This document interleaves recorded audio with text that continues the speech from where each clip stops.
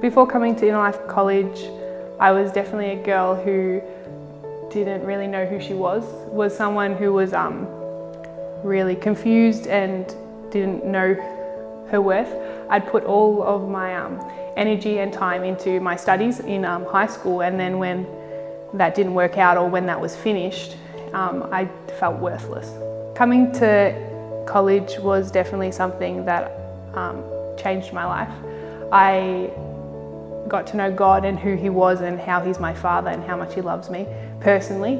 Inner Life College taught me to always be teachable and to remain someone that is always willing to listen and to change and to do things that the Lord's told me to do, but even to listen. I didn't really know or hear God's voice in the way that I do now, and I think now I know now He's my Father and He loves me and I have a relationship with Him personally.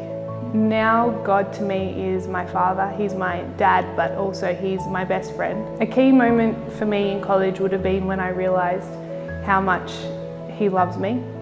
I can't really pinpoint it to a day or a talk or a time, but over the years I definitely learnt that He loves me for who I am, and also that He's made me and what made me the way that I am, but also He's made me holy, and that gave me this freedom that I didn't have to work to be the person that He wanted me to be, but He made me the person He wanted me to be from the beginning, and I just needed to accept that, and that really changed my life, and I think college really pushed me to do that.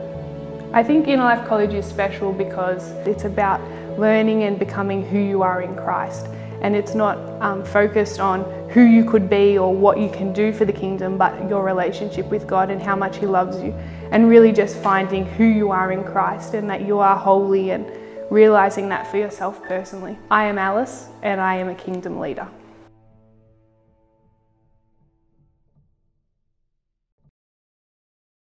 Good morning and welcome to Church at Yours. We are so glad that you could join us today for this service, and we'd like to especially welcome anyone that's watching and joined us for the very first time today.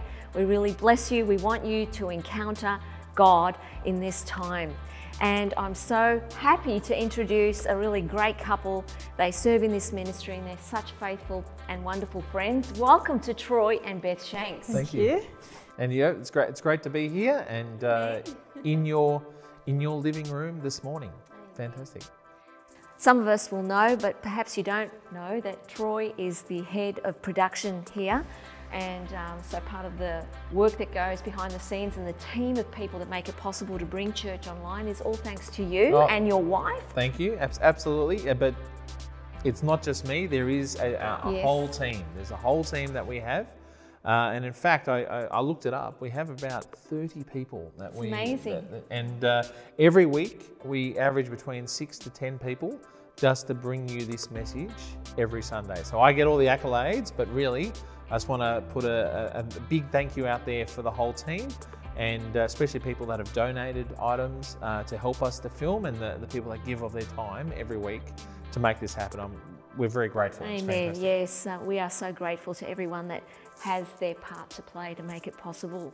And Beth, you look beautiful today. Thank you. And you serve in Luke 8 and also iKids and probably a lot of other things as well. Tell us a little about that. Yeah, so we've actually been able to keep both those programs going online during this time through our pre-recorded filming, some live events, and yeah, we've just been able to connect with people all over the globe through our Luke 8 projects, by people giving money and being able to just come together and just really put what they have with other ladies and just really make that just top priority, and those projects have been able to continue on, and the iKids have been great. We heard last week some of the things that are happening, and the kids are just loving being able to connect. Isn't that awesome? Yeah.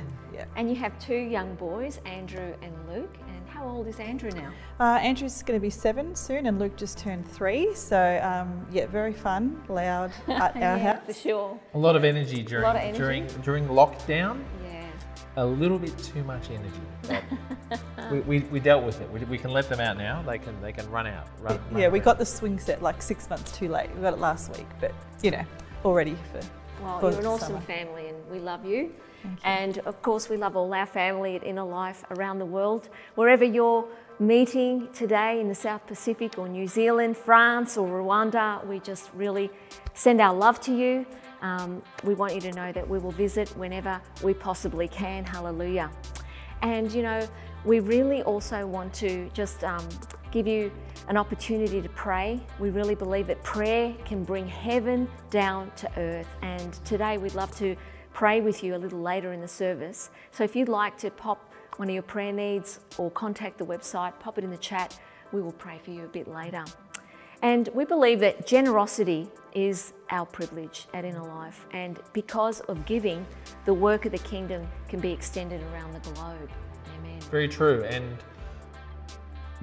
we've been listening to these great messages at the moment about us being the church. And for me, giving is one of those things. It's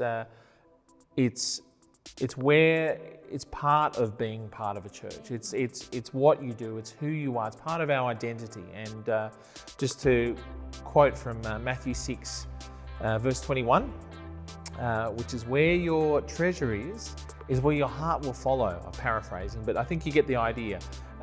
During this COVID time, we all have our struggles, but I still manage to buy little things for the boys, or buy something for my wife, or just give to the people that I care about. And because I'm putting my treasure where my heart is. And it's exactly the same with the church. If your heart is with the church, then you're going to be putting your treasure there. And by treasure, I'm not just meaning your finances. This could also be your time and your effort and what you do. So I encourage you this morning to do that, to put your treasure where your heart is. And sometimes at 3 a.m, when Luke is crying or screaming, I don't feel like he's where my heart is at 3 a.m. But I've made the choice. I've made the decision to put my treasure there. I've made the decision to put my heart in him. So sometimes we don't feel like it. It might be a tough week, but we need to. And as part of that, we're really grateful as a church to the people who do that on a weekly basis. They do it every week in, week out. It's fantastic, and we're so grateful. So I encourage you this morning, if you haven't given before, you can go on our website. You can look up on the screen, and you can donate directly, or just sign up for one of our groups to donate your time, to give us your time, because any form of giving is fantastic. Amen. So I'm just going to pray for this week's giving. Dear Lord, I just want to give you glory. I just thank you for everyone who does give faithfully, Lord. And I just want to pray for this week especially, for blessings upon everyone who gives, and the amounts that they give. You will speak to them during the week, Lord, and guide them and help them in what they've given, and just they'll be able to see part of that fruit in their lives. We just give that glory and just thank you in Jesus' name. Amen. Amen. Amen. Thank you for that word. And right now we are going to enter the presence of God in praise and adoration. Let's focus our hearts upon Jesus, the King of Kings, the one who is glorious. He's worthy of all the honor today. So let's give him our very best, and we will worship Jesus. Amen. Hey church, we are so excited to join you. Why don't we just worship our King Jesus? I really hope that today you may experience that he is the King of your heart this morning. So just wherever you are, let's worship him, amen.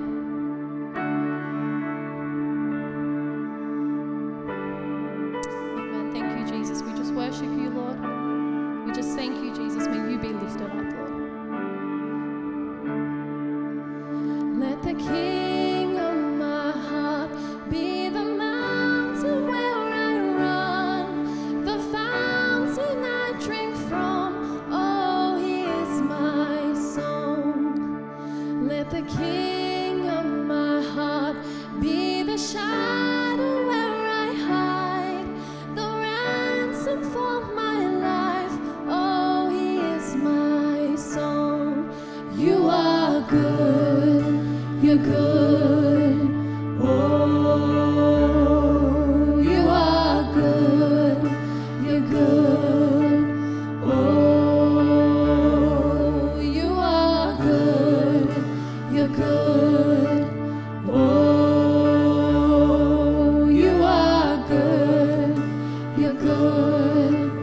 Oh.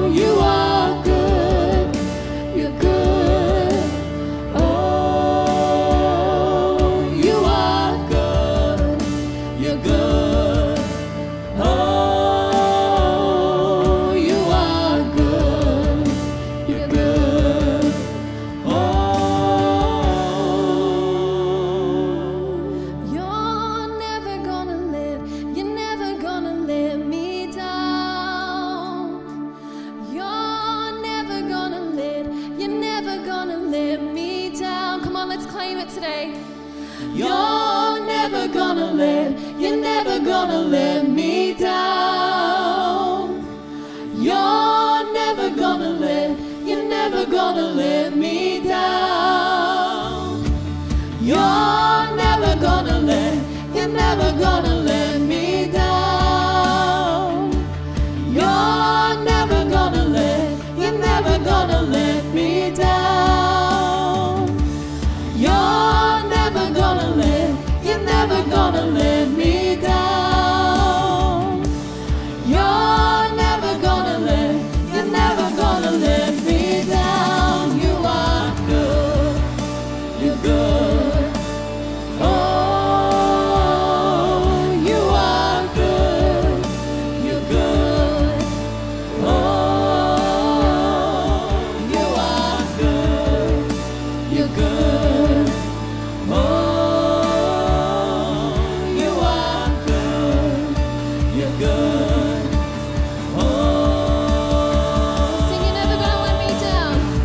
you're never gonna let me down. You're never gonna let me down.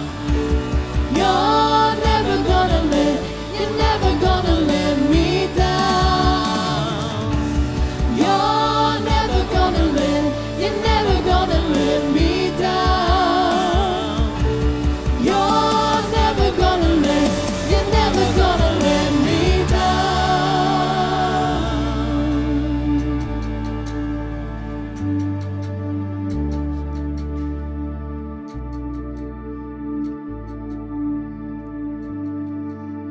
Jesus, it's so true, Lord. You are so worthy, Lord. You're so good, God. We just thank you, Jesus. We just thank you, Lord. May we just see your face. May we just see your face. Just see your face, Lord. Worthy of every song we could ever sing. Worthy of all the praise we could ever bring. Worthy of every breath we could ever breathe. We live for you.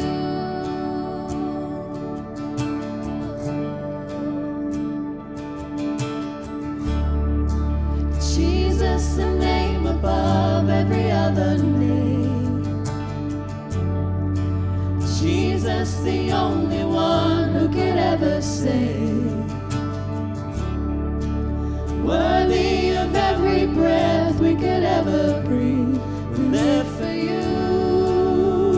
Oh, we live for you. Holy, there is no one like you. There is none beside you. Open up my eyes in wonder. Show me who you are and fill me with your heart and lead me in your love to those around me.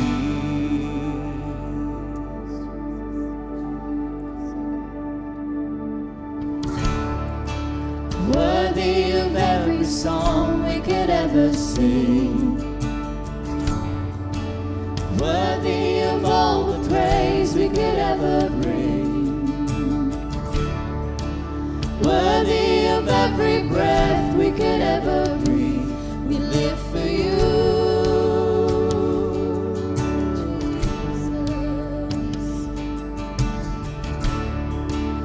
Jesus, the name above every other name.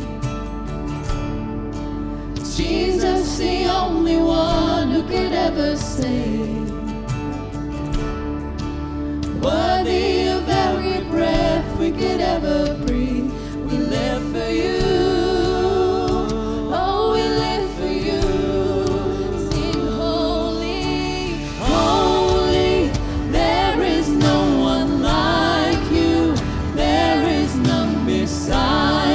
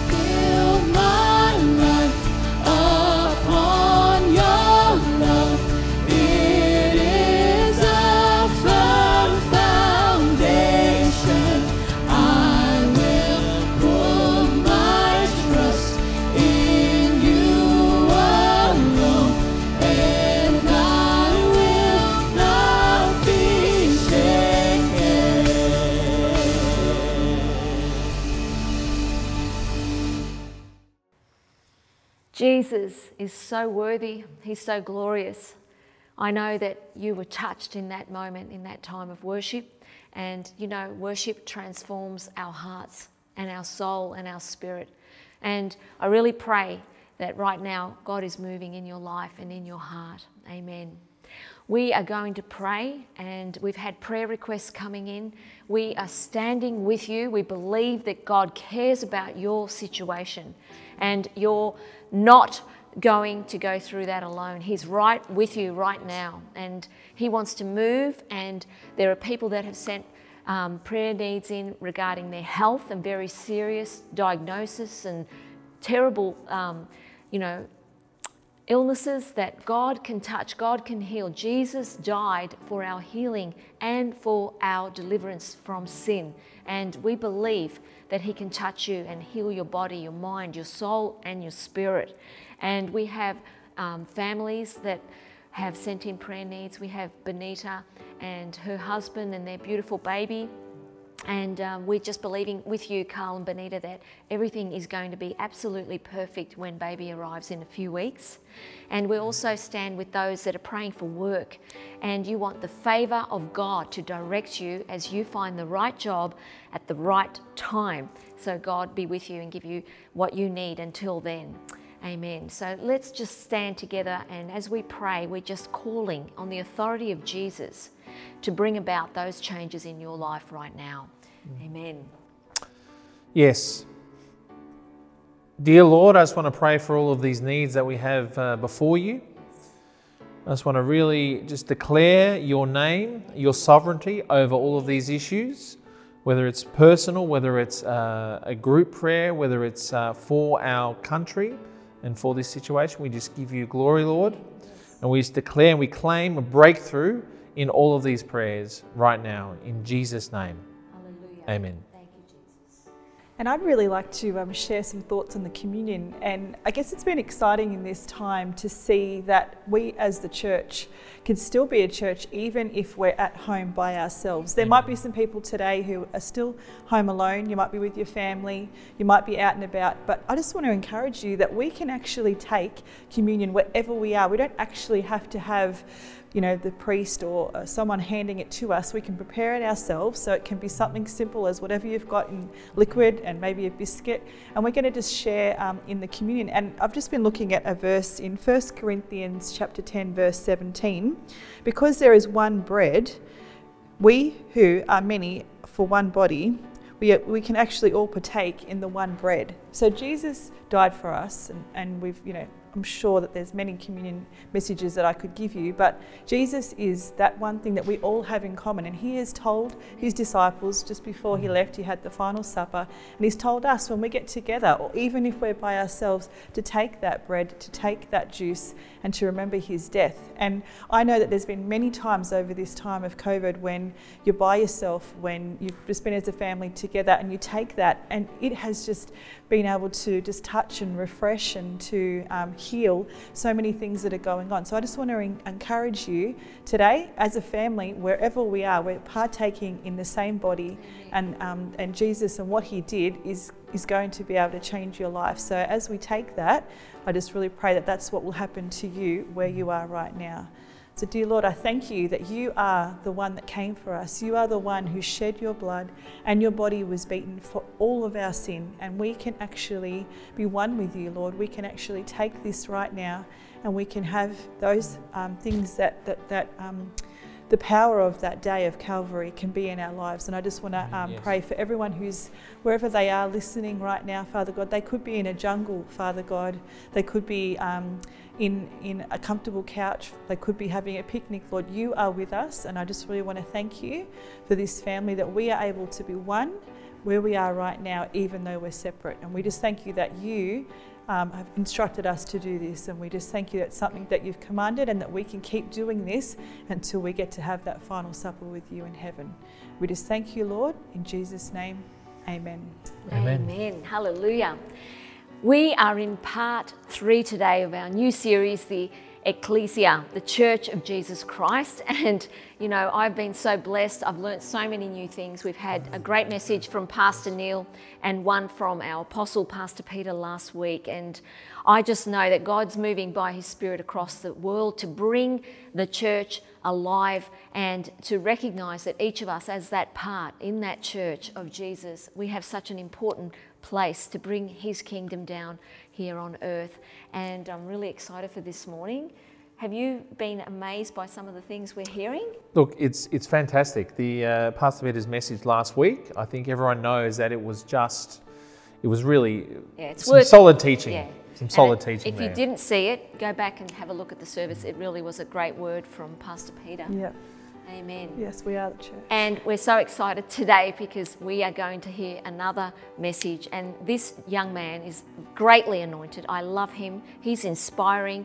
He is full of the Word of God. His heart is so bursting with God's love and God's heart. And I know today, just please give your attention, open your heart, have your life ready to be transformed as we hear a message from a host leader, but he's a great missionary, he's a great pastor, he's a great man of God, and he is Stephen Ranno.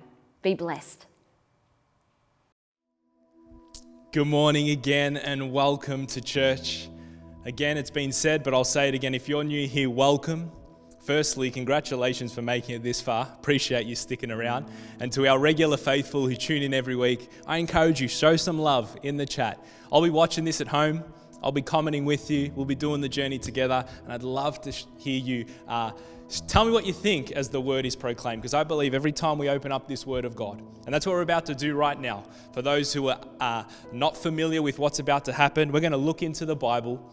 And us as Christians, we believe that the Bible is infallible and it's still the most important piece of literature that exists today. We believe in a world where everyone is speaking and there's noises everywhere. You can get opinions from everywhere and anywhere. When we open up the Word of God, we get clarity. God has spoken and He continues to speak today. Hey, I know I'm meant to stay in this message, but can I just say I'm super excited about today, because tonight my wife and I are going on our first post-ISO date. So I'm just ready. Anyone knows, and if you're a parent out there, I'm a parent. I've got 4 beautiful kids. And whenever you get to go on date night, it's pretty special. Like being away from the kids, it's like the glory falls and the anointing is there. But first time in a long time since ISO, I think there's going to be something extra special on tonight. So I'm looking forward to that. But come on, let's get into the Word of God and let's see what God wants to say to us this morning. Will you pray with me? God, we appreciate and we understand that this moment is an opportunity for people to encounter you. So Holy Spirit, we give you this moment. The moment is yours. Do what only you can do. In Jesus' name, amen. This is week 3 of our series on the Ekklesia. I had to try so hard to say that correctly. The Ekklesia. And this is part 3, and where we have taken this from. Ekklesia is a word, a Greek word, and the translation of that word for us Aussies is the church. And in Matthew 16:18, this is the passage of scripture that we've camped around and we're going to continue to refer to as we continue to navigate this idea of the Ekklesia. And it's Jesus speaking, and he says, I will build my church and the gates of hell will not prevail. I, Jesus Christ, Savior and Lord, will build my church and the gates of hell will not prevail. There's a couple of things I really want to highlight in this passage. First thing is that Jesus says, I will build my church. I don't know about you this morning, but I'm so grateful that Christ is building my life, that I am not done yet, that God is doing a work in me. He is the author and finisher of my faith. And God always finishes what He starts. So you are not a quitter, you are a finisher. And wherever you are right now is not your destination. It is just part of the testimony of God's amazing grace and love working in your life. The definition we've given to the Ekklesia or to the church for this series of talks is it is a people movement belonging to Jesus on God's mission. A people movement belonging to Jesus on God's mission. And the second thing in this passage, it says the gates of hell will not prevail. A better translation would see is that when the church moves forward, when the people that Christ is building understand who they are and press forward, hell will not be able to withstand it, that they cannot contain. what God is doing, that the gates that have been set up to stop the kingdom advancing will not be able to withstand it. And you know what? Gates are such a defensive thing. I'm here to tell you this morning, Christian, that we are on the offense, we are not on the defense. And that if Christ is in you, greater is he that is in me than he that is in the world. Greater is he that is in me than he that is in the world. And if you're taking notes this morning, you can go ahead and title this talk, A Loving Family. Because that's what I want to speak about this morning, this concept, this idea of the family of God. And it's interesting when we think about families. You know, families are often known for certain things. In particular, one family I'm thinking of right now, when you hear their names, they're known for their adventure, their thrill-seeking, their ability to do whatever. Some families are known for their hospitality. Some families are known for their cooking. Sadly for some, when they hear the word family, it means little or has no value to them because they came from a dysfunctional family. But I'm here to just tell you this morning that you are part of a bigger family. You are part of the family of God, and there is always room for you. And I just want to, when I think about the family of God, this saying that we have within church, I wonder, when we say the family of God, we know what we're talking about and we have ideas, but what does the outside looking in think about this family? What do they think, or what do they know us for? Is it our opinions? Is it our political views? Is it our stance on stuff? What do they know us for? I wonder if we took a test or a questionnaire to our local region of Hume and asked them the feedback we'd get. And I'm about to look into scripture with you this morning and see what Jesus says. But before we do that, I'd just like to look at this church called the Church of Annunciation, or the Basilica of Annunciation. And it's located in Nazareth. And it's a Catholic church. And the reason why it's called that is because it's the place where they believe Mary lived. And it was the place in which the angel came and told Mary, or announced to Mary, that she was going to birth Jesus. And in the Catholic circles, it's one of the holiest places on earth. But for you and I this morning, we know that we are the temple of God and we are that holy place.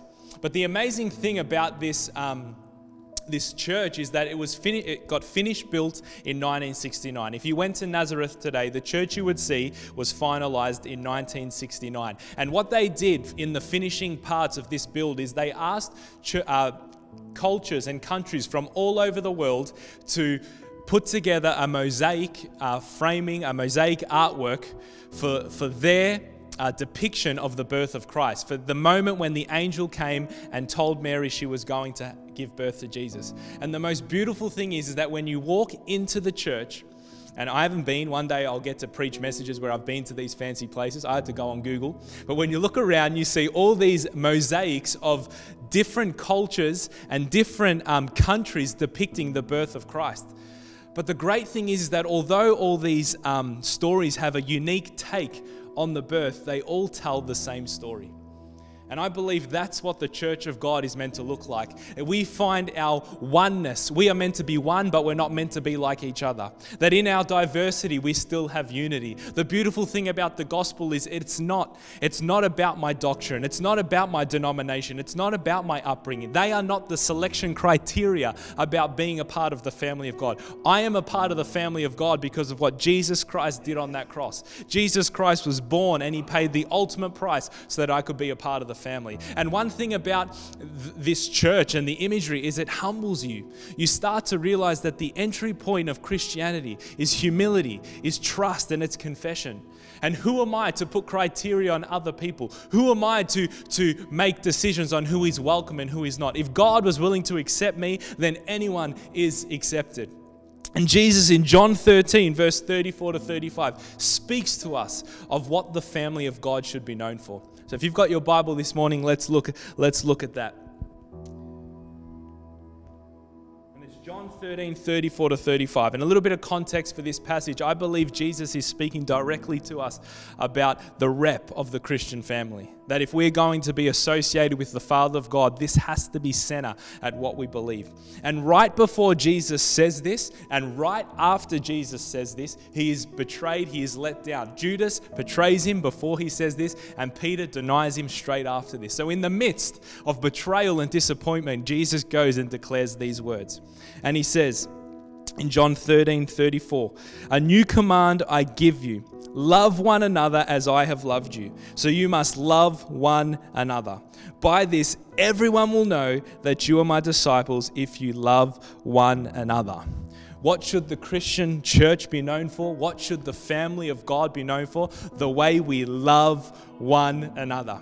That's simply saying that if I were to look, I was going to say look down my row, but we're on isolation at the moment. So if I were to look on the other side of my Zoom screen during life group, the way people will know that I am a part of the family of God is how I treat that person, how I treat my brother and sister in Christ. And this verse in particular speaks to the come of the gospel. We hear about the go to reach, but this verse does not speak of evangelism at all. It says that when you love your brother, your sister, the one who sits next to you, then people will know that you are my disciples. This speaks of the power and the magnitude that when we love our brothers and sisters in the Lord, the world will see the way we treat each other and want what we have.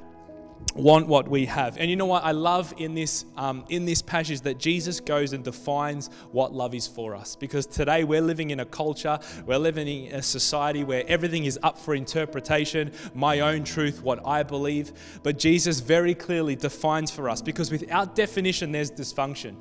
Without defining things, we get a distorted view of what love is. But Jesus says that you are to love the way I have loved you. And the interesting thing about that word there is the word agape. And I don't have time to give you a word study this morning, but a couple of things you need to know is that the word agape is a Greek word, but Jesus spoke Aramaic. So in order for them to translate this into Greek, they didn't have an ancient dictionary. That might shock you, but they didn't have an ancient dictionary to find Aramaic words into Greek. The way they came up with this word agape is they had to look at the life and the teachings of Jesus Christ. That means that the greatest love, this agape love, a love that is not self-seeking, the agape love that is exclusively associated to God sending his son Jesus Christ. The highest form of love, a love that gives rather than takes, a love that does not seek its own. The highest form of love finds its best definition in the life of Jesus Christ. I want to make it very clear this morning, there is no ambiguity about the definition of love. It is found in Jesus. He is the measuring stick, he is the goalpost, and my responsibility this morning, I'm putting my hand up first, is I have to look at my life. I have to look at the way I treat my brothers and sisters. I have to look at the way I treat people around me and ask myself, am I loving the way Christ has loved me? I've got to be real this morning. And I'm here to say that I'm a work in progress, but God can still use me in progress. I'm here to say that Jesus Christ said, I will build my church. So here I am, Lord. Take these scriptures and make it a part of my life. And I'm believing for you this morning that as we open the word of God, if you're willing, God will begin to do a work in your heart. You know, and so I this morning really quickly want to look at what does loving the brethren look like? How are we able to love our brother and sister? And there are so many ways. The scripture is filled with so many examples, but I want to just look at 3 really quickly, and then we're going to wrap this up. And the first thing is love is selfless. The love of God, the agape love of God is selfless. We are to be selfless when we treat our brothers and sisters. Can I give you an example? My wife and I had the incredible privilege of being youth pastors in New Zealand for almost 6 years, and you know, we did such a wonderful job. No, I'm just kidding. Had a ball, had a blast, but we had often young people coming into our house, having them over, living with us, and this one youth in particular stole from us. Actually went into our room, took clothes and took items, and stole from us. Shock horror. Can you believe it? But what happened is that we caught wind of it, and you know how youth do it, they act like, oh, it never went missing, and somehow the clothes mysterious returned. But my wife knew who did it, and everyone knew who did it. And you know what Jessie went and did for that young girl? She went and gave her the clothes like she was giving her a gift, but they were the very clothes that were stolen from her. I know, she's amazing. But this is what I want to make clear is that, you know what I was? I was the proud husband proclaiming it. Hey, you know what happened to us? I was telling everyone we were wronged and we made it right. I was telling everyone at how loving I was. But you know what happened? The story was no longer about me loving her. It became about me. It actually became about me getting the glory for how we treated that young girl. And what happened is that people begin to realize when they saw the clothes that she was wearing that she must have been the one that stole from us. And what happened is that when people caught wind of it, embarrassment came for that young lady. Shame came for that young lady. Like feeling like she can't be around these people because they might judge her came. What happened is that it became about self. It became about me looking good. But what happens is the quickest way to lose sight of God is to become associated and concentrated on self. But we need to be a selfless people, that it is not about us. It is not about us receiving the glory. This love about loving our brethren is that I'm willing to do stuff for people that no one's willing to see. I don't need it to be plastered on a banner. I don't need everyone to hear about it. I'm just willing to love and be selfless because that's how Christ loved me. He was willing to go ways where no one was around. The crowds weren't there. It was just Jesus one-on-one, and he was willing to love those people. I believe the family of God and the agape love that we should love each other is that type of love. You know, my son Joshua has kinder celebrations at Christmas where they do a performance, and he didn't get any fancy role. They were doing the birth of Jesus, and he was just an angel in the background. Best angel ever, by the way. Absolutely killed it. But let's be honest, straight up, that those Christmas things are the worst things ever. Like, no one knows what they're doing. They don't even give you seats for the parents to sit on. You try and sit at the front to get a good photo of your child, and then someone comes and stands in front of you. It's just chaos. But in all seriousness, actually, I shouldn't say all serious because I was just being serious. Can't stand those things. But you know what I saw that day is that my son Joshua executed his role. He just stood in the back and he sang the songs and he killed it. And I just feel like sometimes that's how we have to be in this story of the gospel. It's not about us getting the glory, it's about us playing our role. And that we might not be seen by everyone, but we're willing to just do what is asked of us. You know what? I need to be more like angel number 23 in the background. And understanding that it is a privilege to be able to love someone, whether people know about it or not, because you know who knows about it? Christ. Because when I love that person, when no one sees, I'm loving him. When that person sees me, they are seeing Christ. Second thing, really quickly, is that this love meets the needs of people. You know, if you look at the life of Jesus Christ, he was always going towards brokenness. He was always going to the outcast. You see the life of Jesus, and he was always going towards places where people would separate themselves. You know, our faith is built on need. That the foundation of our faith as believers is built on needs being met. Christ met the need that we had. We needed to be connected back to Father God, and he paid the ultimate price so that we could be connected to him. And I have to ask myself the question, whose needs am I meeting? Who am I walking with? Who am I talking with? You know, when Jesus said, love God and love your neighbor, it wasn't like something we need to strategize and work out how we're going to do it. We just have to find a neighbor and love them. We need to be willing to open up our eyes and understand that there are people around me in my life who I can meet their needs every day, that I can help them out. Here's a better thing than I'm praying for you, bro. You know that Christian thing we say, hey, I'm praying for you, I'm believing for you. How about we try this week? I'm praying for you, I'm believing for you, and here's some money to help you get through it. Or you know what, I'm praying for you, I'm believing for you, and you know, what's your address? I'm going to come and spend time with you because you need a friend right now. We need to be a people who looks to meet the needs of one another. And when we do this, the world will know that we are connected to Jesus. Proximity breeds passion. The more I'm connected with someone, the more time I spend with that and get close to them, I'm going to have a greater love for God, because when I love that person, I'm loving him. And when I spend time with God, when I'm in his presence, then my love for his people will continue to grow. I am the first to admit right here, right now, that I need to continue to grow in this, and I want to grow. And third thing, finally, is that love sees the gold in people. Love, it's a love that is grace first. You know, Bob Goff, a great man of God, says this, that people will become the words that the people they love the most say about them. People will become the words or the things that people they love the most say about them. We need to be a people that celebrate where people have come from rather than tell them how far they have to go. We need to be a people that choose to see the best in one another rather than point out their differences. We need to be a church, and we need to be a believers. If we're going to love the way Christ loved us, he chose not to see the desperate state we were in. He chose to see sons and daughters who had lost their identity. Something special happens that when you can look someone in the eye and in the midst of their mess, tell them who they are, who they are, believe for them, pray for them, walk beside them. I want to be someone who sees the gold in people. I want to be someone who says grace first, who doesn't look at someone and says, you did it again, you idiot, you messed up. I say, you know what? God loves you. He's got a plan for you. You don't need that in your life anymore. We want to be a people who can bring transformation in people's lives. You know what God's interested in, church? He's interested in established kingdoms. He never said go, he said the kingdom of heaven is here. He never said the castle of heaven. You know why he never said the castle of heaven? Because castles are built with moats around them. Castles are built with moats and bridges so people can't get in. But the kingdom is, not bridges, gates for people that can't get in. But kingdoms are built with castles and grace so that everyone is welcome in.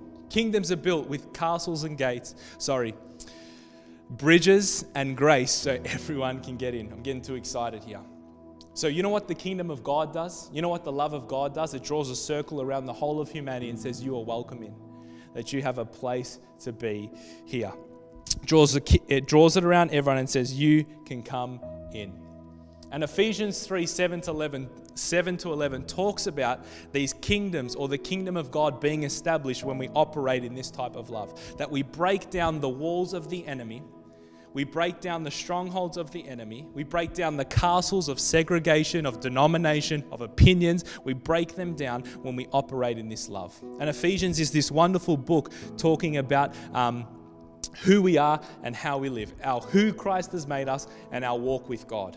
You know, it's about bringing unity, all things on heaven and earth, to Christ, the work that he's done. And I want to pick up this passage in chapter 3, verse 7 to 11. And this is Paul talking about the church's role in bringing about unity, in bringing about heaven and earth being established under the authority of Jesus Christ.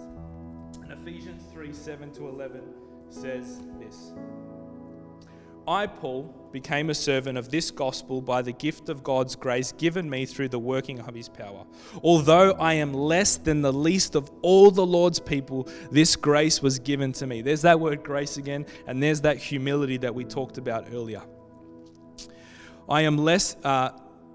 Was given to me, to preach to the Gentiles the boundless riches of Christ, and to make plain to everyone the administration of this mystery, which for ages past was kept hidden in God who created all things. His intent was that now through the church, the manifold wisdom of God should be made known to the rulers and authorities in heavenly realms, according to his eternal purpose that he accomplished in Jesus Christ the Lord.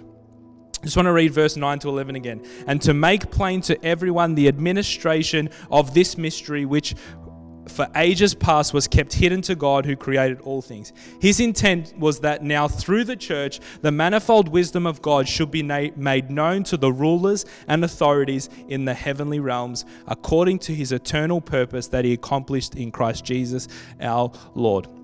What on earth is this saying, Stephen? I'm glad you asked. It's talking about here that this mystery, this administration that was hidden for so long is no longer hidden anymore because Christ came into the picture. Remember Matthew 16:18, I will build my church. What Paul is saying about here is this mystery was that God wanting a people connected to heaven that would establish heaven on earth. It's God's plan through Christ to redeem humanity back into the wonderful kingdom of heaven. And what happens is it says when this happens, the manifold wisdom of God is on display to the authorities in the heavenly realms. Now these authorities in heavenly realms are actually principalities and strongholds that are against the kingdom. So we've heard of these principalities and authorities before. When we hear the verses, we do not wrestle against flesh and blood, but principalities and powers. These are the similar powers they're talking about. They're things that are opposite to the kingdom. And this verse is saying that when we operate in love, when we are a people submitted and doing John 13, 34 to 35, we are a direct opposition to the powers in the heavenly realms that have set up shop and said, this is how this kingdom runs. And God says, no, no, no. No, not here. A people who are loving one another the way Christ has loves us, has the right to step into those situations and say, where the kingdom and the powers have once ruled and reigned, they don't get to rule here anymore. That where segregation has been and isolation, that doesn't operate here. And that's why Paul says, that there is no Jew, no Greek, no Gentile, there is no male or female. He's not saying that there's not going to be literally male or females. He's saying that generally the things that are attached when people associate themselves to their race, to their culture, to their status, to their gender, generally things that are associated with that is people get ostracized. There is racism that exists. There is a hierarchy that exists. There is a segregation that exists. But when you choose to associate with the family of God rather than those things, that power is broken down. It is a direct opposition to the heavenly powers, the fallen powers that are trying to say, the gates of hell that are trying their best to withhold the kingdom being established. And when we operate like this, they cannot prevail. Kingdoms have bridges that we can walk on. So you have to consider this. There are people out in the world who have been told because of the color of their skin, because of their upbringing, because of what they've done, they're not welcome to be a part of the family. But when we walk in love and in grace, we build a bridge to that person, and the gates of hell over their life cannot prevail anymore. We build a bridge. And here's what I love about bridges, is that although I've built a bridge to come to them, I've also made a passage for them to come into the kingdom. That when I go out, when I walk out, when I choose to not listen to what culture says about when people difference and say, you know what, I want to listen to what God says, that I'm to be selfless, that I'm to see the best in people, that I'm to look for people's needs. When I go and meet that need, when I build a bridge, not only have now I created an opportunity for the kingdom to be established in that place, but I've created an opportunity for people stuck in that place to make their way back to the house of the Father. Because you know what the first bridge that was built for you and I was? It was the bridge of heaven down to earth through Jesus Christ. Jesus Christ built a bridge for you and I so that we could be a part of this family, so that we could be the Ekklesia, the church of God, that can be now heaven to someone else. You know, have you ever met someone from another country, and then after you meet them, you feel like you've met everyone in that country? You feel like there's an attachment, a kinship has taken place. For example, we have beautiful ministries all over the world, and the first time I went to Vanuatu, it was wonderful. I met so many beautiful people, but although I only maybe met a few hundred people, I felt like I met the whole nation. And now when the Olympics are on, I find myself cheering for a Nivan when I see him in an event. I feel attached to Vanuatu because I've been exposed to Vanuatu. And I feel like that's what God wants the kingdom of heaven to be like. That when someone is exposed to the brethren who are loving each other, they've been exposed to the love of Jesus Christ. When someone has been exposed to someone going out of their way and loving someone scandalously, outrageously, with no strings attached, selflessly, when they have communion with us, they've had communion with heaven. And you know, in heaven, everyone is significant. You know, in heaven, people are valued. You know, in heaven, God reigns and He's seated on the throne. And I believe that when people come in contact with this family, this loving family, heaven will begin to rule in their life. They will be touched by heaven. They will be marked by heaven. Heaven will begin to do a work in their life. I believe that we are the family. And you know what the awesome thing about bridges are, church? Is that as we as a family commit with one another to live this way, to love this way, is that I build a bridge, someone else builds a bridge, someone else builds a bridge, someone else builds a bridge. You know that bridge ain't going nowhere, because I said it earlier, greater is He that is in me than he that is in the world. And when my life's long and gone, when I've gone to be with glory, the bridges that I built are an opportunity for someone to walk on my bridge and build another bridge and take the gospel to places it's never been before. We are all connected, church. You and I have a responsibility to build bridges, to love people, to break the mold, to go where people weren't willing to go. That's what Jesus did. He went where no one was willing to go. I have to be willing this morning to say, God, enough of me. You know what I've been guilty of? I've been guilty of using the gospel to make me a better version of me. You know, the gospel is not about making me better. It's about me becoming like Christ. And I'm here to say this morning that I'm committing. I've been doing this the last 2 weeks of preparing this message. I made a decision to go out and look for needs. Can I tell you something? I've got more things to pray for. I've got more things that are on my mind. I've got a little bit less money in my pocket. But you know what? I've got a greater sense of the presence of God. Because I believe maybe the best place to get greater presence and a greater sense of God's love isn't just in the secret place. It's on the bridges. It's out in the places that no one's willing to go. It's in my contact list looking for people who I can bless. As we begin to love people, God fills us up. By the power of the Holy Spirit, He empowers us to continue to love. And I want to be someone that when God's looking to break new territory in the kingdom of God, He can look at my life and say, I'm willing to build a bridge. I'm willing to walk to those places. I'm willing to love that person. What defines a family is not the fact that we never have hiccups or we never have disagreements or we never get offended with one another. Because let's be honest, in church, we get offended, we get upset. Someone buys the same shirt at you and wears it to communion before you got to wear it. Yeah, you know what I'm talking about. You know, someone says something to your kid in the foyer or gives them a lolly when you just told them no lollies. Come on, we need to operate in forgiveness. But that doesn't define us whether we have disagreements. What defines us is we're willing to make it right.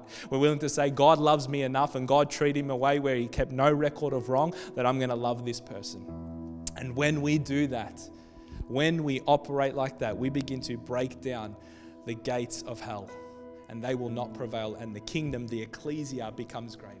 But it's a family effort. We are in this together. And as I close, if you're listening to this for the first time and you've been told that you aren't welcome in the family, that you've been told that you need to meet a certain standard to become a Christian or to become a family of God, I said it before that Jesus Christ is making a bridge to you right now this morning. That the love of God is coming into your room and He's saying you are welcome. That you are welcome into this family. There is nothing you need to do. See, the difference between Christianity and religion is that religion has man trying to make their way to God. But Christianity is God makes His way to you. When I said you don't have to do nothing, I meant that in your efforts to try and please God. But all you have to do right now is say, God, I want to be a part of the family.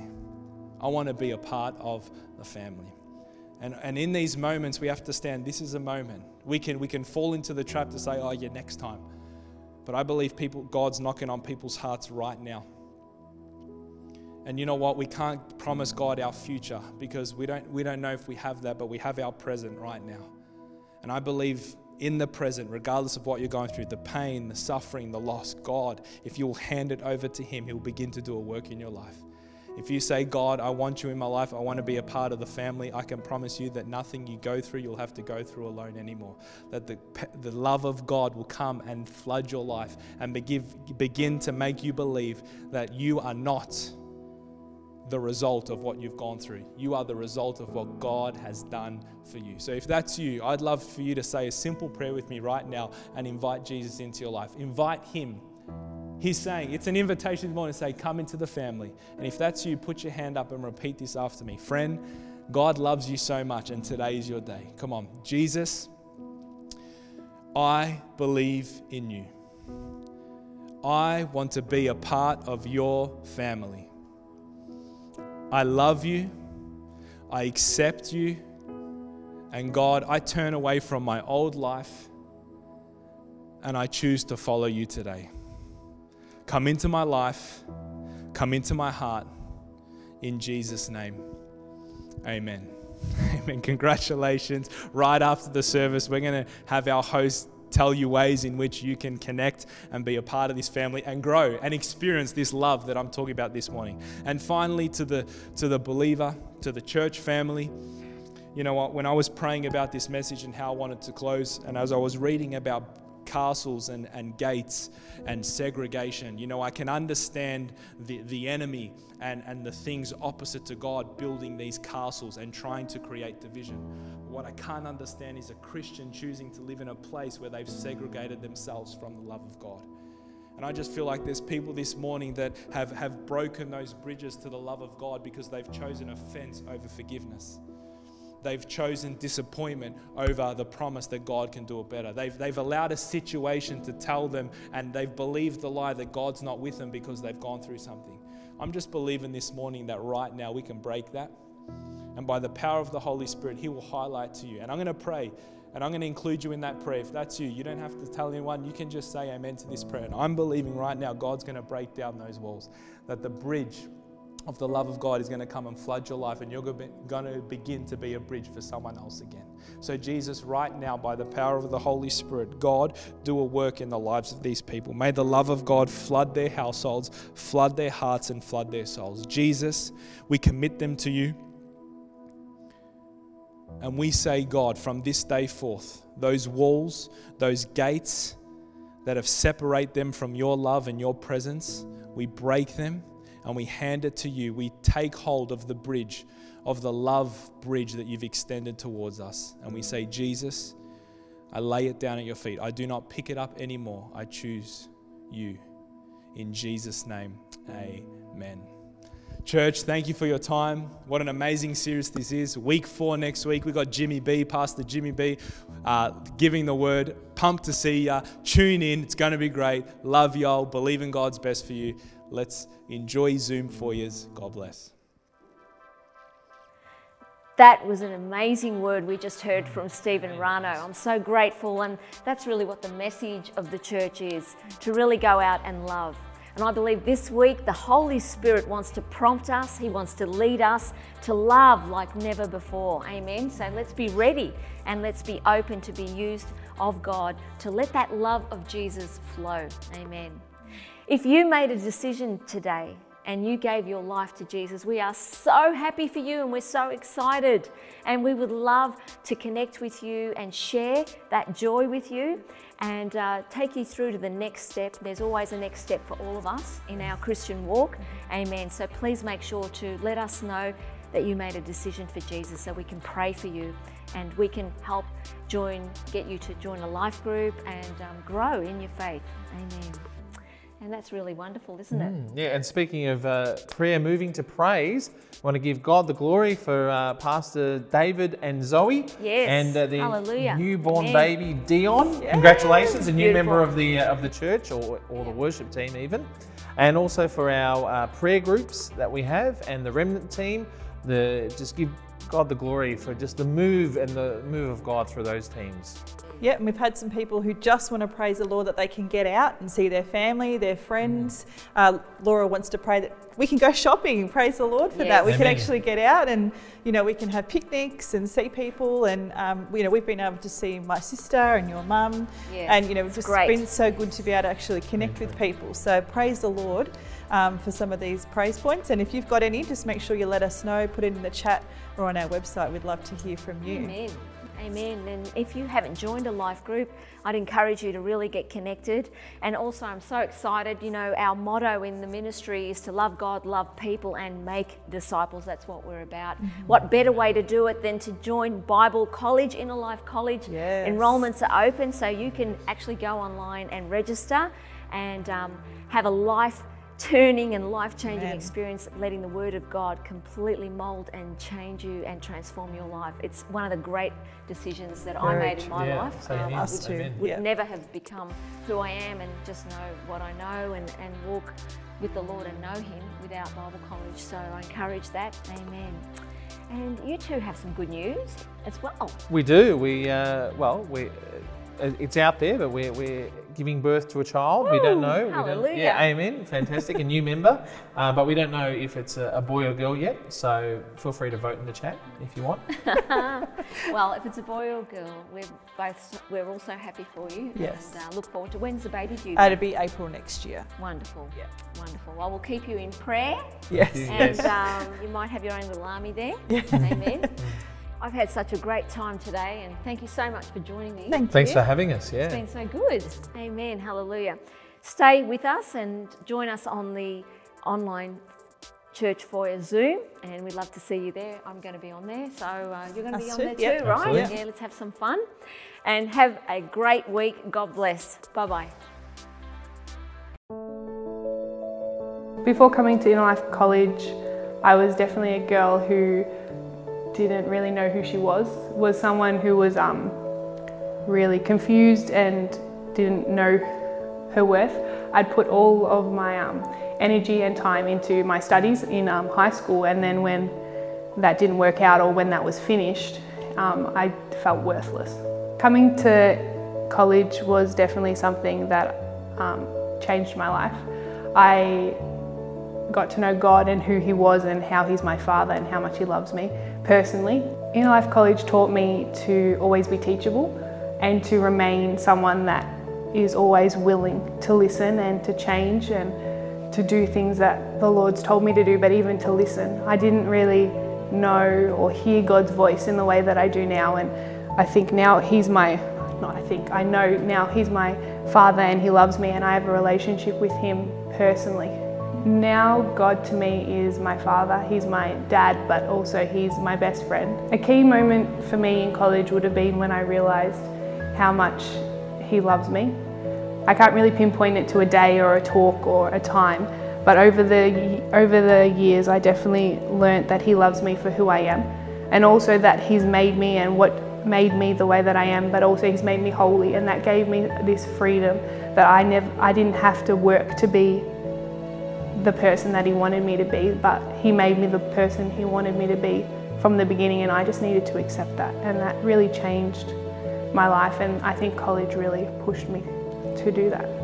I think Inner Life College is special because it's about learning and becoming who you are in Christ, and it's not focused on who you could be or what you can do for the kingdom, but your relationship with God and how much He loves you, and really just finding who you are in Christ and that you are holy and realising that for yourself personally. I am Alice and I am a kingdom leader.